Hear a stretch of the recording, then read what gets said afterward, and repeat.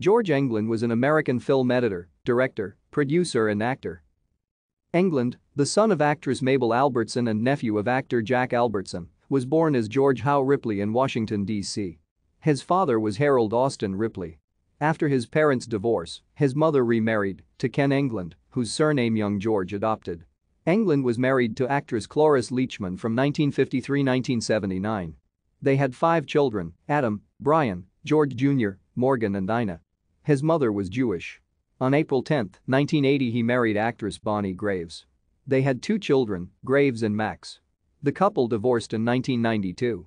For the last 10 years of his life, his companion was Frances Bowes, art collector, patron and vice chairlady at Dia Center for the Arts.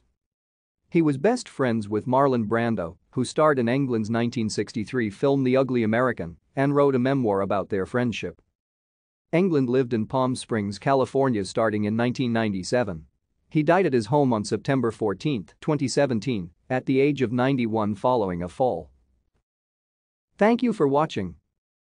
Like and subscribe if you would like to view more of our videos. Have a nice day.